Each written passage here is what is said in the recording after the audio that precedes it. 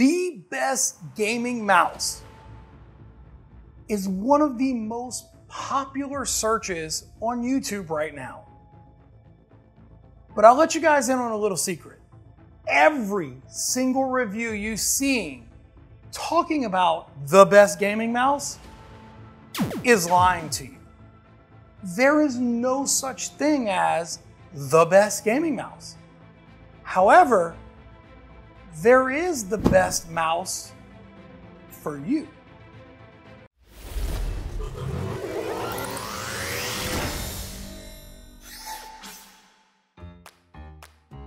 What are you doing? You said we were trying to catch a mouse. I said we were gonna try and pick the best gaming mouse for you. Yeah, that's why I'm using RGB as bait. Just give me that. So gamers come in all different shapes, sizes, genders. We all play different games. Z, show me your hand. What type of games do you like to play? I like to play like survival games and more casual type of games. So me, I'm a first-person shooter and RPG kind of guy. My hand is twice as big as yours. Are you really telling me that we need the same mouse? No, that's crazy. What we're trying to do today isn't to find the best gaming mouse out there. It's to find the best gaming mouse for you and her. So we have 5 of the best-selling gaming mouses?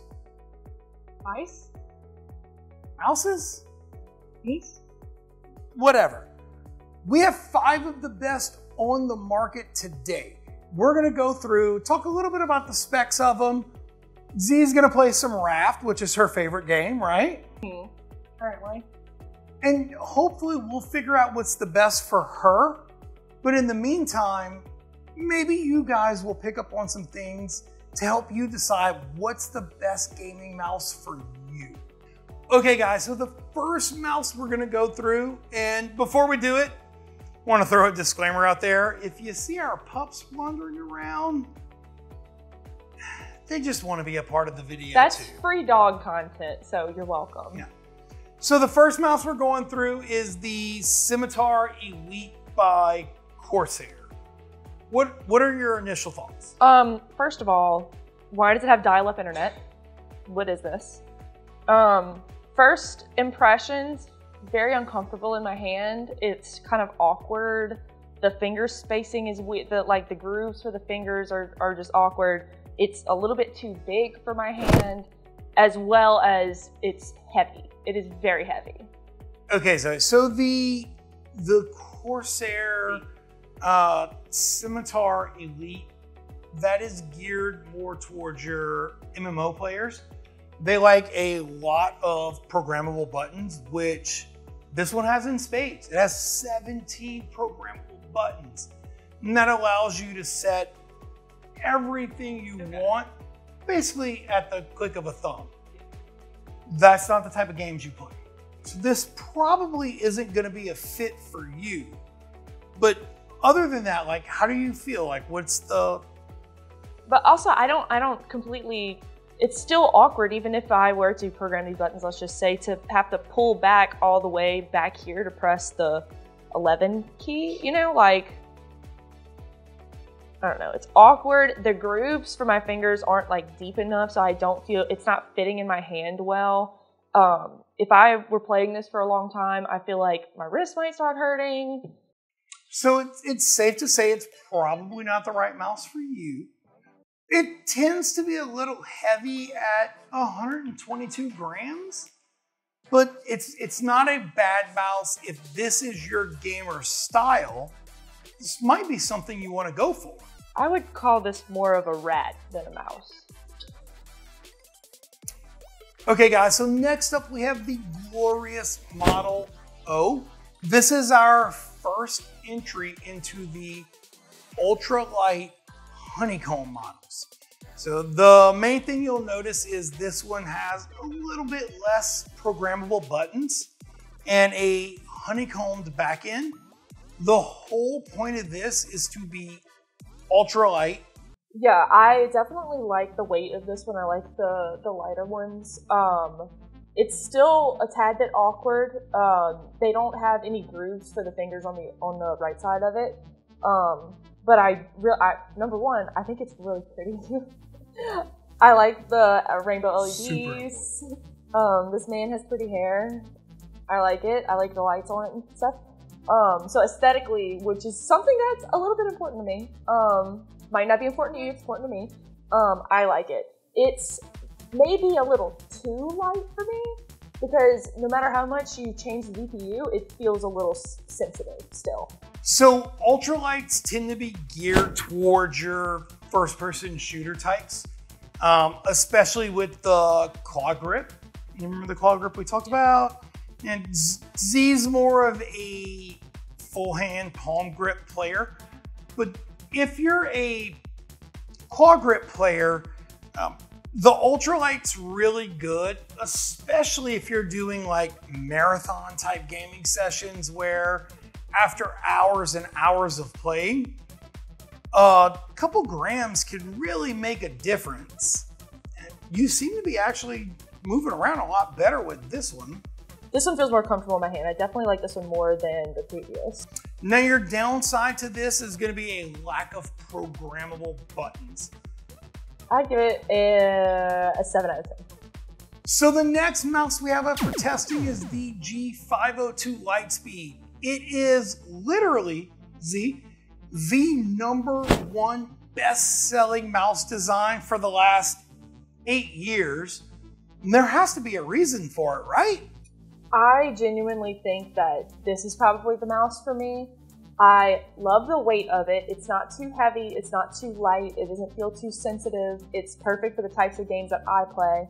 I like the grooves for the fingers. It's not awkward. The grip isn't awkward. It fits nicely in my hand, and it feels comfortable either when I palm grip or claw grip. I can go back and forth with this one. So the tech specs on this it has 11 programmable buttons. The weight at only 114 grams, it's not terrible. That's something that's not gonna bother you over a long haul period. DPI at 25,000 plus and an IPS over 400. Now here's where I wanna kind of like caution people. It's easy to get caught up in these awesome specs like DPI and IPS and acceleration, which is at 40 Gs for this.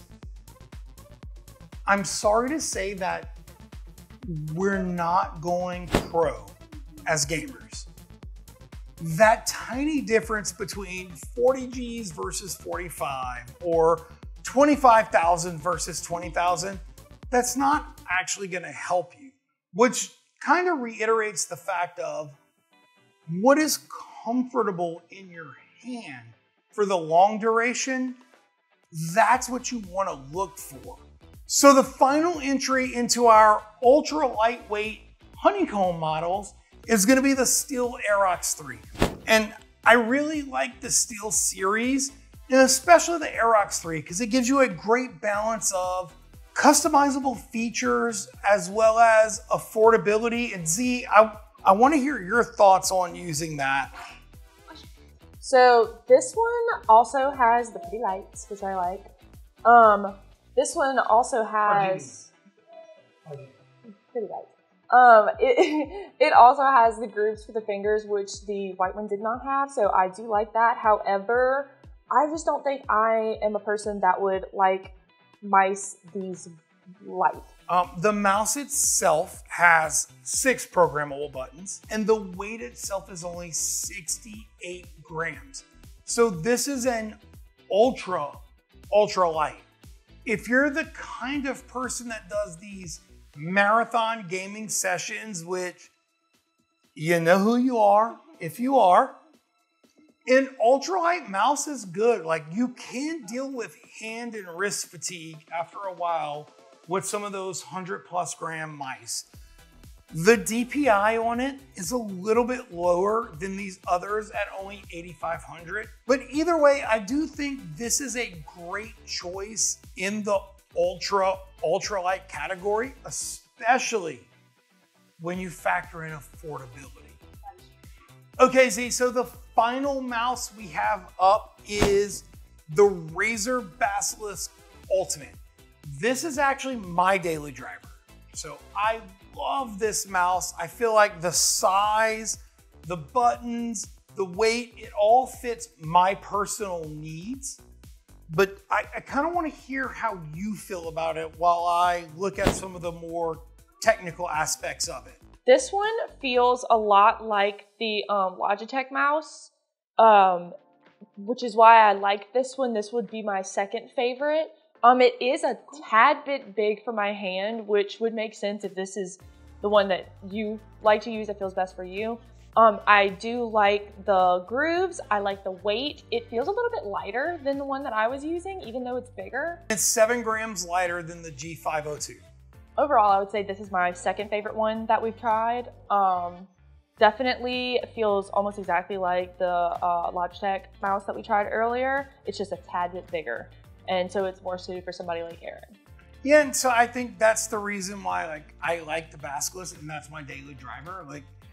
Great DPI, great IPS. I know a lot of those factors we said doesn't matter that much, but it truly fits my hand in the way that I like to game on a day-to-day basis. Hey guys, if you enjoyed that video, don't forget to check out one of these. Make sure you like, subscribe, check out some of our other content, and as always, thanks for watching.